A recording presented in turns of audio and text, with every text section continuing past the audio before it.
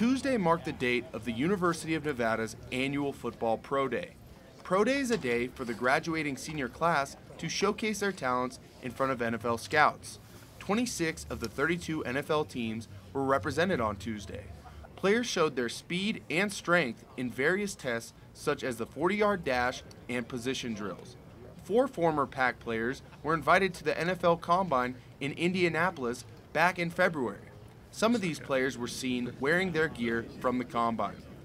Former Pac tight end Virgil Green believed his experience at Pro Day was more enjoyable than that at the Combine. You just got your buddies, you got the scouts, the coaches, you got your former coaches. So here is much more, relaxed, much more chill. I've played on this field, I've done work on this field, I've gone to war. So I'm just happy to just be here as opposed to the Combine, because the Combine is real rough. Other players, like former Pac O-lineman John Bender, had only their performance at Pro Day to impress scouts.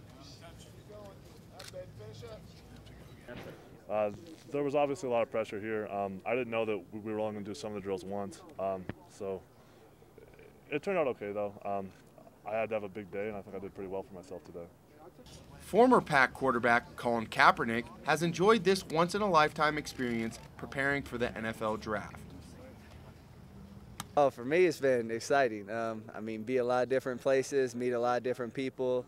As a college football player trying to make it to the NFL, going to the Senior Bowl, the Combine, having your Pro Day, you have all eyes on you from professional scouts. So, that's the position you want to be in. After leaving UNR as one of the most storied graduating classes in the university's history, this senior class now awaits their call to the next level.